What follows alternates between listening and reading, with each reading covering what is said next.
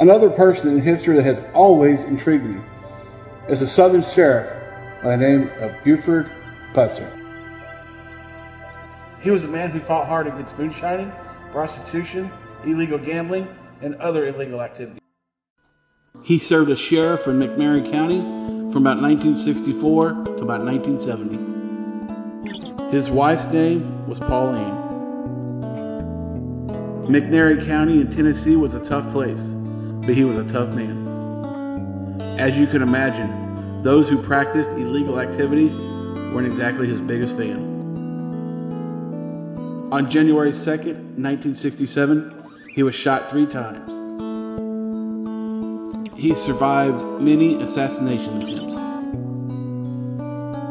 On August 12, 1967, Pusser and his wife, Pauline, were ambushed while driving. Bullets meant for Buford shot and killed his wife, Pauline.